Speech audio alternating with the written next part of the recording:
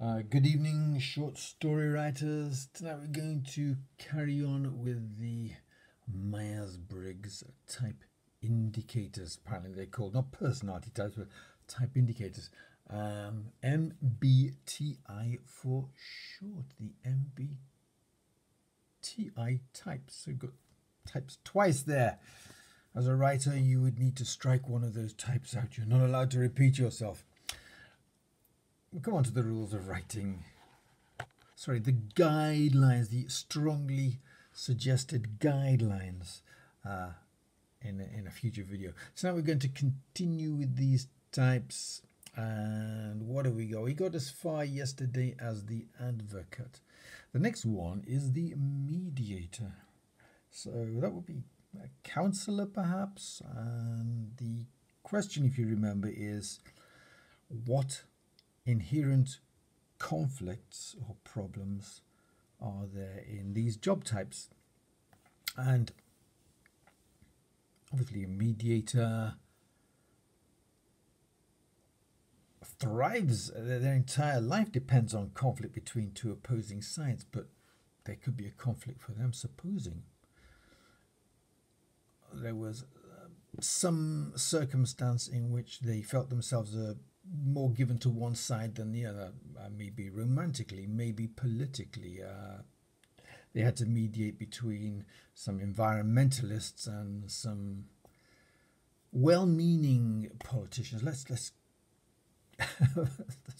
give politicians the benefit of the doubt here. They're well-meaning, these politicians, and so the mediator has to make some difficult choices, but they find themselves leaning either towards the politicians against the environmentalists or vice versa. That would be a story.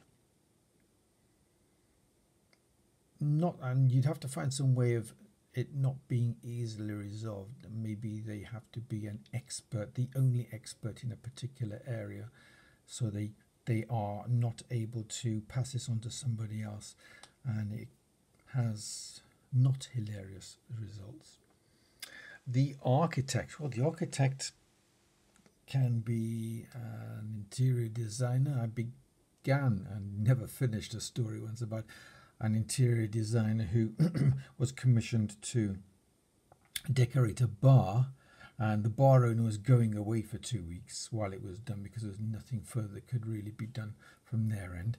And they wanted one design, but the interior designer was a bit like some of the interior designers on TV. They wanted to do their own thing and put their own personality on because they thought this could be their calling card.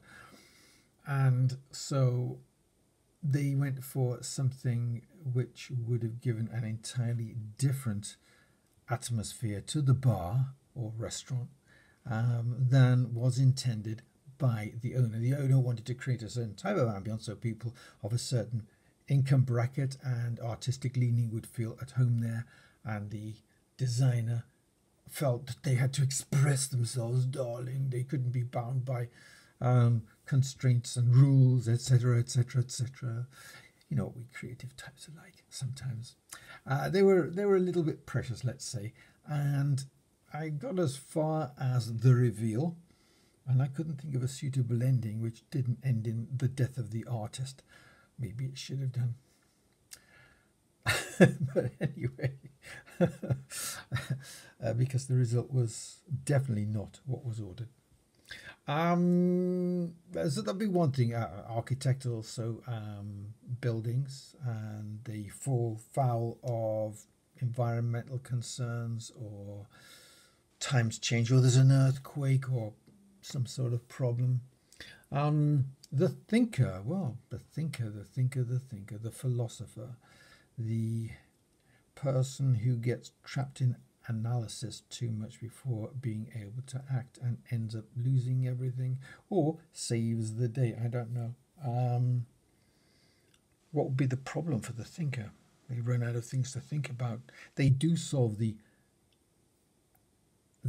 problem of life, the universe and everything, but nobody will listen to them.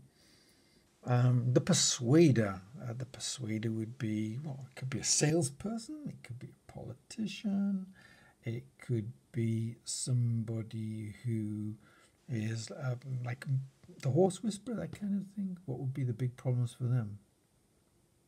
Once you know what the job is, the job deals with problems, and those problems can either be the crux of the story or they could be a problem with the problem.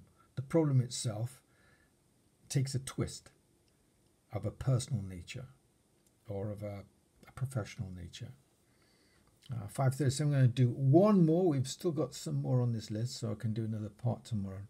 The director, well, I'm pretty sure that the director could either be like a conductor in an orchestra, director of a play, or it would be CEO, your Richard Branson types, Steve Jobs. Those of you who like to write biographies, there have been not one but two and probably more Steve Jobs movies. Why him, I don't know. But there are plenty of people who have been leaders of various enterprises. I'm not just talking about industry, but Baden-Powell, who was mocked for trying to improve the lives of working class kids. Directors would also include Mother Teresa, Gandhi, anybody who feels very, very strongly and starts a movement, Greta Thunberg or Thornburg, depending on how you pronounce her name. So, and you can do fictionalized accounts of similar people running into big, big problems because, as Gandhi said, what was it famously? First they ignore you, then they laugh at you, then they fight you, then you win. There's a story right there.